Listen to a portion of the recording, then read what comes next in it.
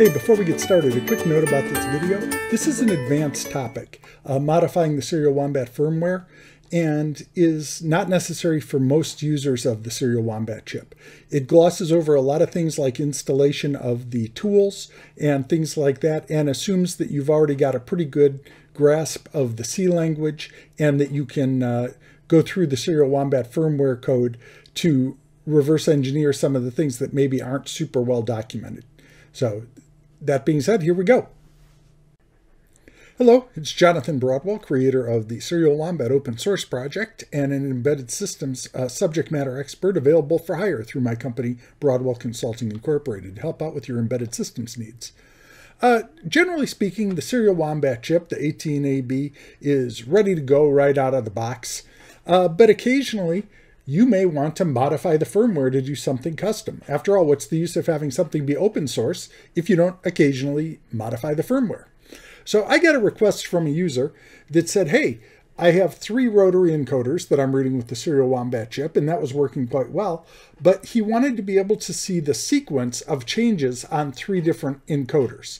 And the way that the firmware works, it's really designed only to give you the aggregate result, which usually is good enough if you're doing a user control interface or, tracking a motor or something like that. But this particular user had 3 different knobs that one knob affected the meaning of the others. And so it was important that they be able to monitor the exact sequence in which the different knobs changed. And that's not really something that's supported by the firmware. It would be pretty easy to add, but it's not something I would want to add because it's not necessarily something that fits well into a general use case. So that's a perfect reason to modify the firmware. So we're going to take a look at how to do that. So here are our requirements. Okay, requirement number 1. We're going to require a queue to store the data in. So we're going to have the firmware create a queue in the user data area. Normally you do this using a Serial Wombat protocol command, but we'll do it directly through the firmware. Secondly, we're going to monitor pins 14, 16, and 18. That's where the rotary encoders are going to be defined. We'll say that that's where we're putting them. And the firmware, every frame, will look at the public data from those to see if they've changed. And third, we need to record any changes. So in order to make that work, we're going to say if any of those 3 pins change value, we will put a marker ABCD 00XX, where X is the pin number, followed by the new value that we created. So then whatever's on the other end of the Serial Wombat chip will be able to read the queue located at 0x0000 in user memory. And if there's any entries, then we know there's been a transition on the rotary encoder, and we will catch them in order. So there's a couple of different ways that you can get the code. If you're a big GitHub user, you can go ahead and make your own fork. If not, then you can go into the tags, Broadwell Consulting Inc. Serial Wombat, grab the latest tag, and just say, I'm going to create a zip file. And we will put that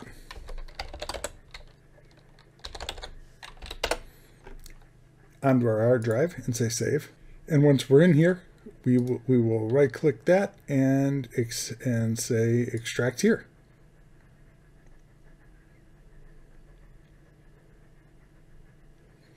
Now at this point, you're going to want to open it with MPLAB-X. And specifically, there are versions that we use. So you're going to want to use version 5.45. That's what I developed this on. It may work fine with later versions, but would recommend you use the same thing that I'm using. Obviously, I haven't tested it on all the different compiler versions and things like that. So we're going to go to Open Project. And we will go to the C drive, Serial Wombat firmware example. Then we'll start going down into this directory. Under Serial Wombat 18AB, there's 3 different projects here. One is the main firmware, one is to build with a bootloader, and one is to build with Jump to App. Jump to App is what you should use if you're using a debugger, such as an PicKit 3 or 4, ICD4, things like that. Bootloader is what you would build if you want to create an integrated bootloader and app. And so we will open that up.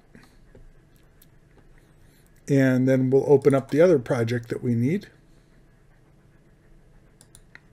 which is the firmware.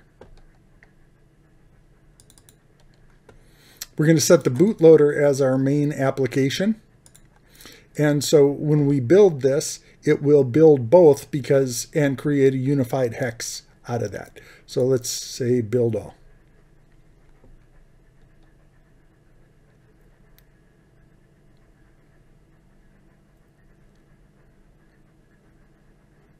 You get a warning here about FB Slim. I think that's a tool error on their part. It is proper. It has to do with the way the boot blocks are. Don't worry about that. So now we've gotten a successful build. Now, the next thing we're going to want to do is modify the firmware. The first thing I would recommend you do is go into Source Files Protocol and search for version. And this is where the Serial Wombat chip advertises its version. These last 3 digits are the version number. I would recommend changing those to something that's not an official version. We'll call our version 999. You could call it something else, but starting with a 9 is probably a good idea. Make these numbers, not letters. And so we'll hit save on that. And now let's go and take a look at the main. I did a whole video a while back on the firmware structure of the Serial Wombat 18AB. If you look up above, there's a link coming now that you can click on that gives a lot of background into how this thing works. But for now, what you need to know is that there is a main. That main does some initialization, then it goes into a while one loop.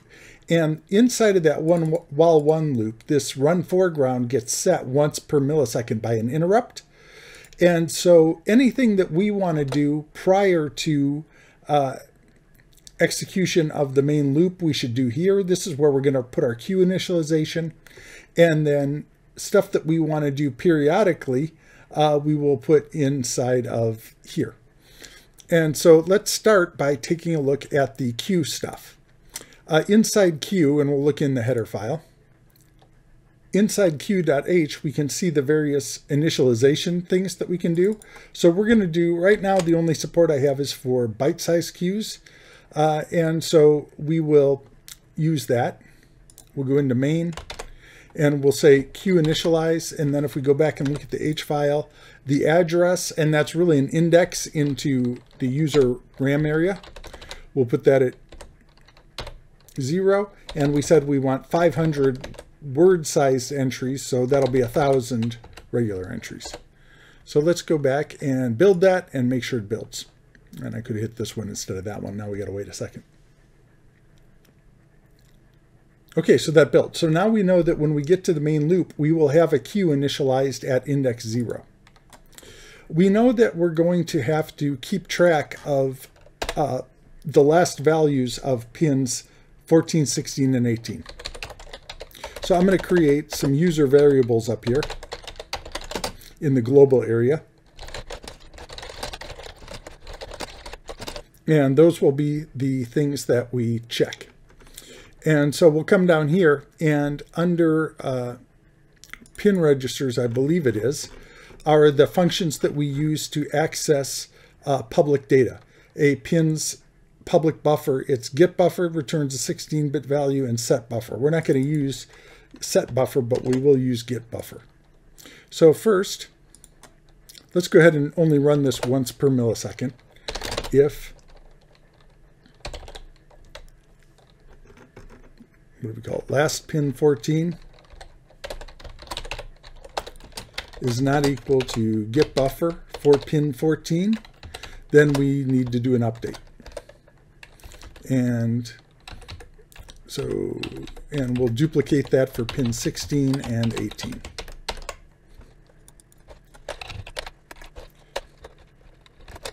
So if it's not equal, then we are going to go back to our queue information.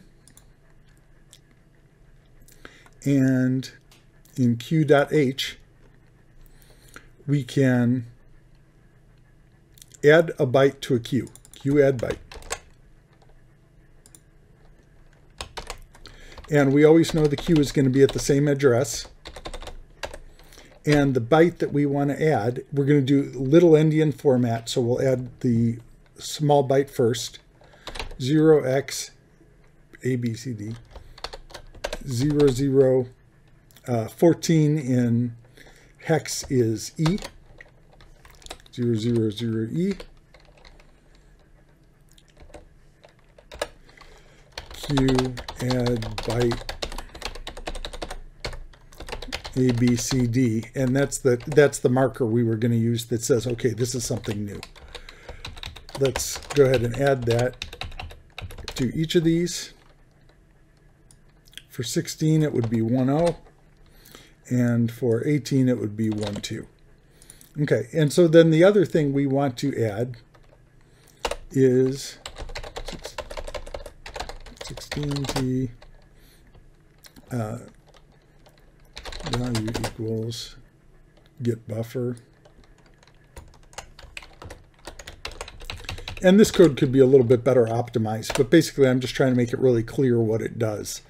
Q add byte value and 0xFF, and we got to put in the address there. And then the high byte.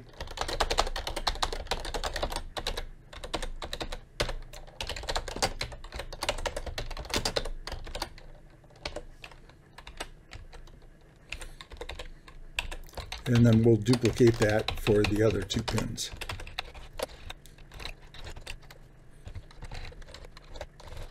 Okay, so I think that should do. Oh, and we got to update the last value. Last pin 14 equals value, and that'll stop it from running over and over again. 16 and 18. So, and we are going to compile this, and just for reference, if we go into this project, we can see the compiler I'm currently using. And I am using XC16 version 170. I set the optimization to level 2, which is the highest you can get without paying a professional fee for the compiler. So you'll want to download XC16 version 1.70. So let's build it again.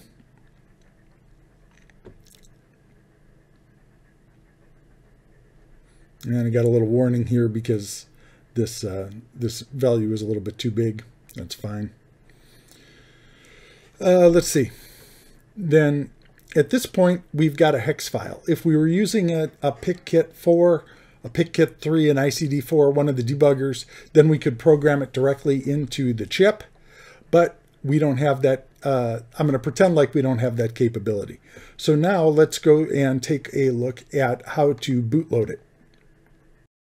If we go back into the zip file that we downloaded, you'll see this Serial Wombat 18AB post-processing utility, and that is a C# application.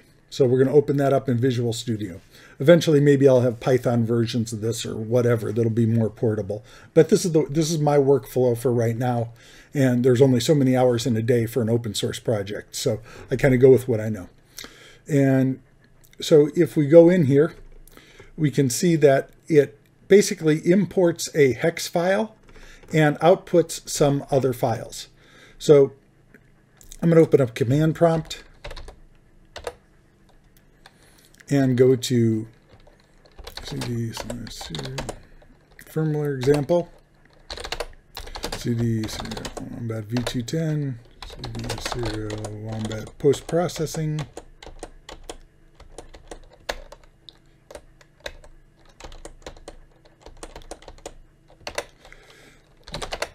CD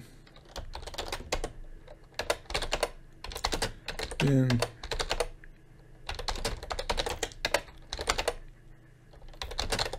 netcore app, and there's my exe. So I'm going to say Serial Wombat 18AB post-processing.exe, and then I'm going to point it to the file that I want to post-process. And if we take a look,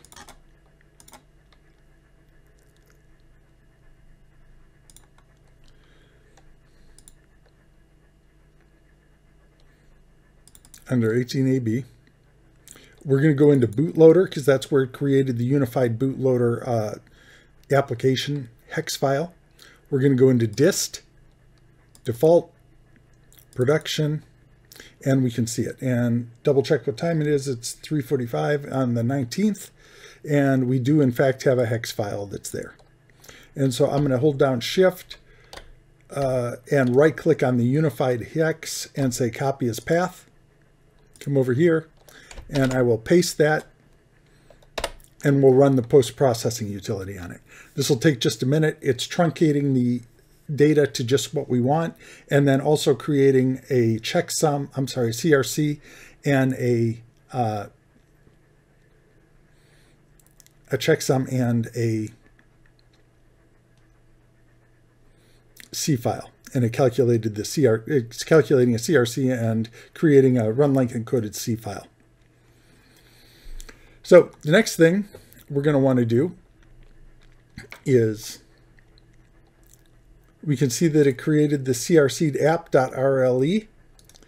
I'm going to edit that with there. And so there's a couple of things you could do. If you're in a UART mode, which is, I guess that's what we'll do here. We can download this hex directly with the Wombat panel application. Otherwise, you would take this array that exists in the C file and copy that array into the firmware download application that's part of the Arduino, and you could upload it that way using an Arduino with I2C. But let's go ahead and use the crc app. So right here, you can see I've got a Serial Wombat 18AB chip. It's actually a surface mount chip, something I'm experimenting with, but it's the same PIC24FJ256GA702 microcontroller, just in a little bit different format. So this will work fine with your board as well. I've got it hooked up with an FTDI cable to my USB and have the red jumper in place, which puts the chip into UART mode. So now I'm going to run the Wombat panel application, and there's a link up above that shows how to get that and run that. I'm going to open my port. So let's go to port, open serial, COM25 is where my FTDI adapter is. We're going to wait a second. It'll interrogate the chip.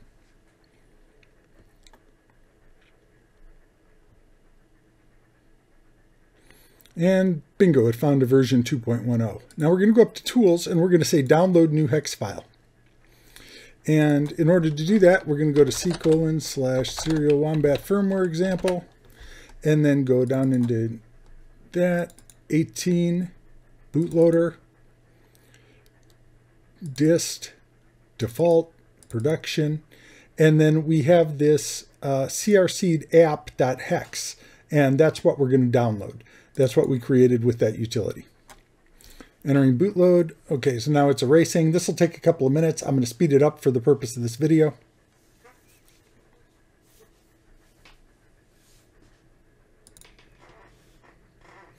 Okay, so that completed. So now let's go and we will hook up the rotary encoders and play with those a little bit. So what we're going to do now is we're going to go to Port, Close, and I'm going to power cycle the Serial Wombat chip real quick, just to make sure that we have that we got out of boot mode.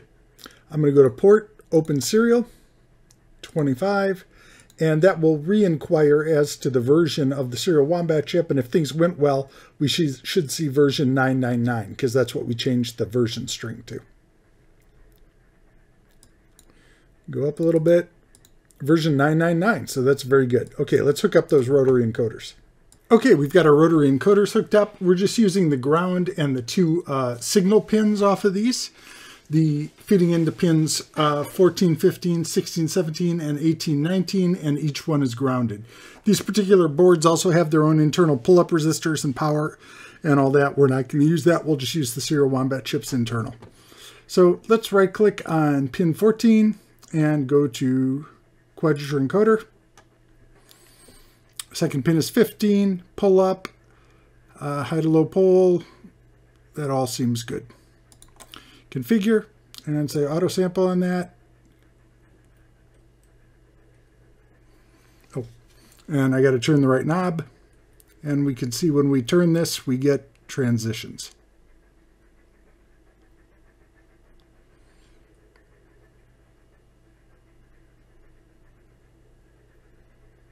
And I'm only getting one on every other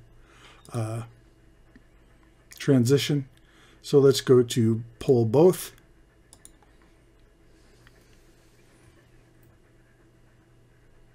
Okay, so that's working perfectly.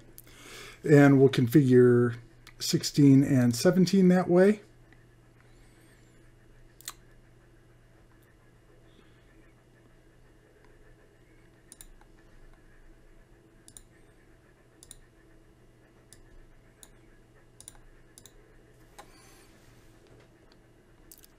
That's reading correctly.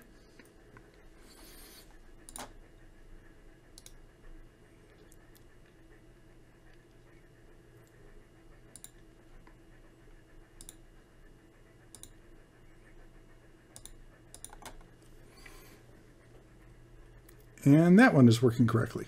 So if things were working right, we would then have in memory, and do I have a thing to read cues yet? I don't think I do. Okay, so there should be stuff up here, cue.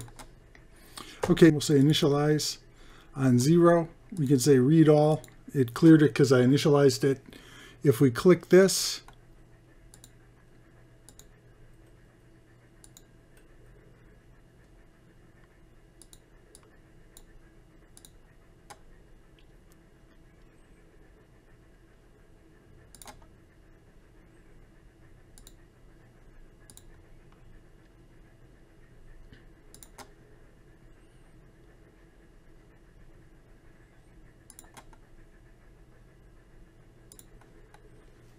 so we hit Q, and then we're going to have to reinitialize this ourselves. So we wanted 1,000, which I forget is what that is in hex. It doesn't matter exactly. So let's actually, I think I could put 1,000 in there. Can I initialize? Couldn't personally. So we'll make it 1,024 just to make life easy. Okay, so now we've got that length in there.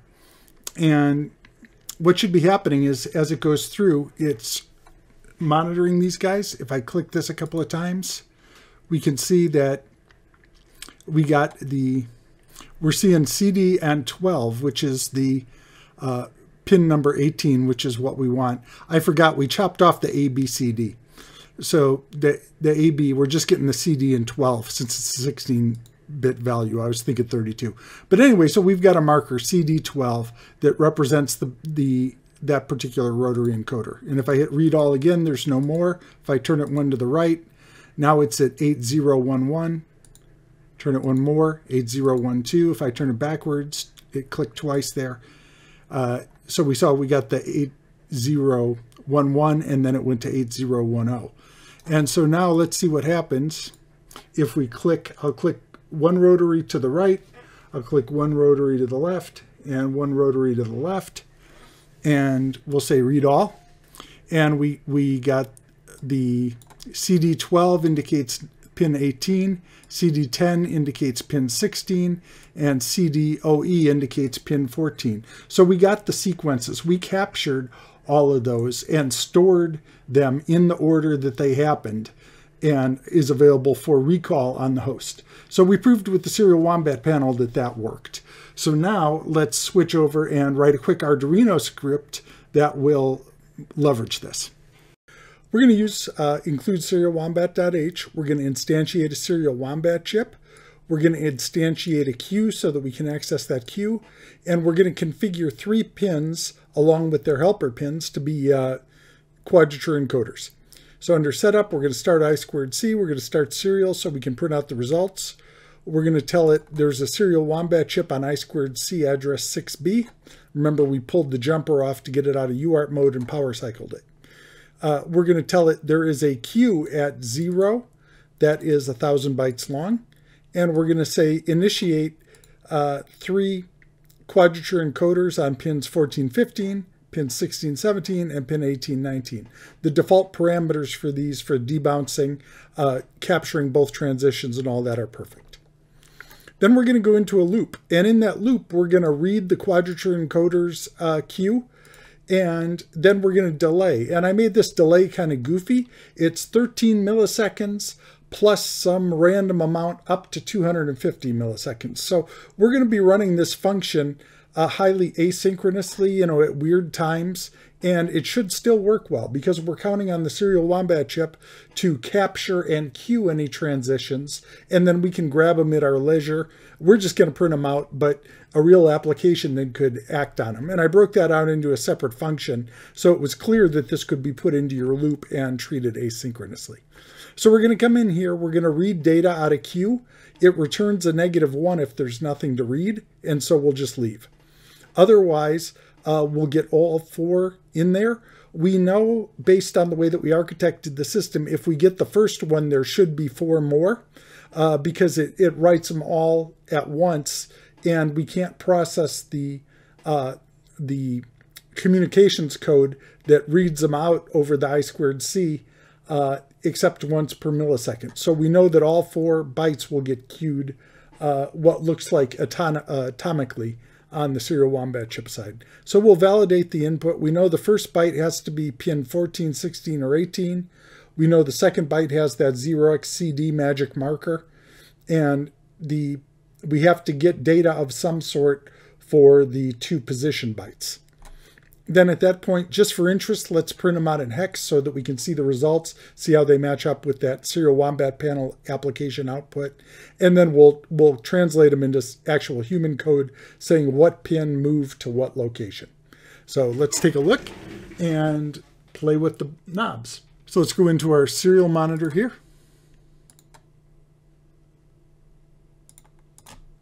There we go. And we got a little initialization code. That's fine. I'm going to right click 18. It moves down and up, down and up, down and up, up, up, up, up, down, down, down, down, down, down, down, down. Rolls over back to 65,535. We'll do the same thing. We can see pin 16, 18, and we can see that we're getting slow reads here because when I rotate it a bunch of times, we're actually only reading out once per run through this loop. And so if I go click, click, click, click, click, click, click, that's much faster than the main loop can run. But we can see again, okay, we're actually capturing every single transition so that if we went back and read these slowly, we could tell what rotary encoder was at any given position based on the queue of events that happened. And since we queue all 3 of them, we see their positions relative to each other. That was, as far as I understand it, the requirement and the need of the particular user who asked me the question. Now, I can't go through and generate custom firmware for everybody. That's not the point. But hearing that one user's need, I thought, okay, that might make an interesting video for you guys to see. This is how you get started modifying your Serial Wombat firmware code. So if you have any questions about this, please put them in the comments below. I'd rather have you put them in the comments so that everybody can benefit from the answers as opposed to email. That's all I have for today. Everybody have fun, keep making stuff, and congratulations for making it all the way to the end of this rather advanced video. I'll see you next time. The Serial Wombat firmware is available on GitHub and is constantly being updated. Subscribe below so that you can see the latest features and videos that come out as we fix bugs and add new features. The Serial Wombat open source project was created by Broadwell Consulting Incorporated. Broadwell Consulting Incorporated provides help developing medical devices with a focus on developing embedded firmware, which is compliant with IEC 62304, ISO 14971, and ISO 13485. as well as remediation assistance for products already in production. For more information, contact John at Broadwell Consulting. Support requests for Serial Wombat should be sent to help@serialwombat.com and will be answered on an as-available basis. Also, feel free to leave your question in the comments below.